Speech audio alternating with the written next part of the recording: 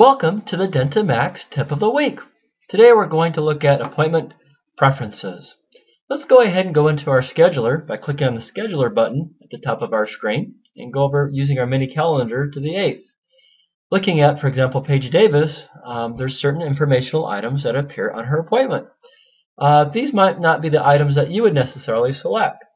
To change the way that your appointment information is displayed, you can go to File in the upper left-hand corner of your screen and click on Program Preferences. And then from here you can go into Schedule Settings. And for example, instead of having name appear at the top, maybe we want to look at our procedures. Even better yet, maybe abbreviated procedure descriptions. So we'll select Service Abbreviations.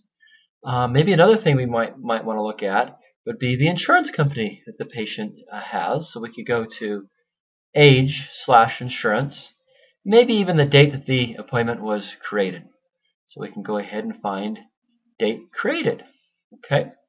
And if we quickly save our changes, click on Save here, you'll note that the information being displayed on Paige Davis's appointment has changed to our service abbreviations or procedures that we'll be doing. Her age of 39, and she has MetLife insurance. The date that the appointment was created was on 7/20, quite a while ago, 2005.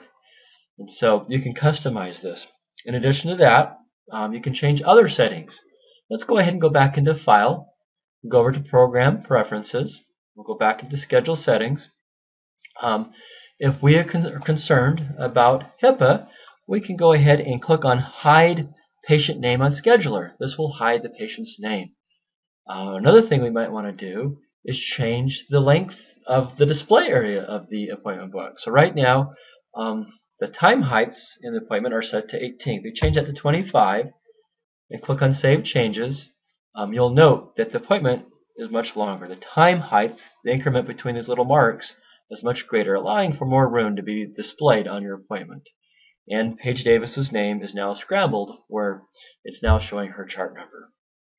Using this and other appointment tools in the Preferences screen, you can change about anything. I recommend that you go into here and you play with it.